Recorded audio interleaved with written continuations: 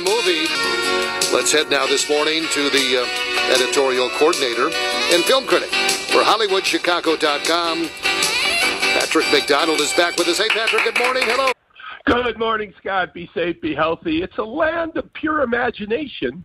Let's go to the movies. Let's talk about the first one here that you reviewed, Freud's Last Session. Tell us about that. Yes. Freud's Last Session in select theaters since December 22nd, opening in more theaters tomorrow, January 5th. See local listings.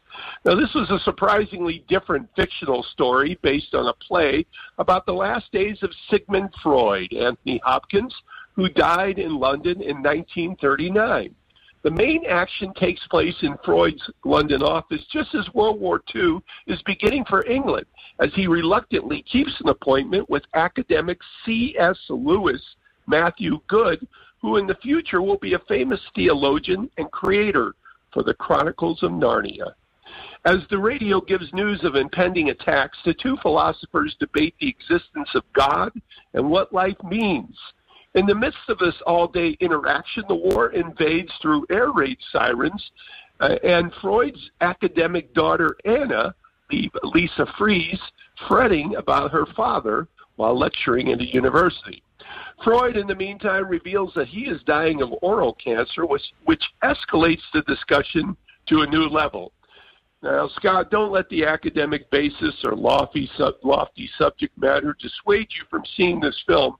It's perfectly accessible due to the passionate performances of Anthony Hopkins and Matthew Goode.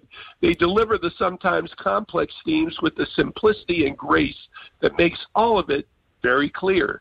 The old lion Hopkins still roars, and veteran Brit actor Goode has always been underrated. Also, director Matthew Brown uses symbolism and flashbacks to elaborate the two-person drama. The film is actually beautiful in its use of expansive cinema. This is obviously not for everybody, but if you have any interest in Freud or C.S. Lewis, this is a must-see. Freud's Last Session, 4.5 out of 5 in select theaters, and more starting tomorrow, January 5th. There we go, 4.5 out of 5, close to perfect score. Anthony Hopkins, yes. He's just tremendous, isn't he? He's amazing, and he takes a character that we know, Sigmund Freud, and just imbues it with a little bit more. So I think people would really, if you like Anthony Hopkins too, this is another great one.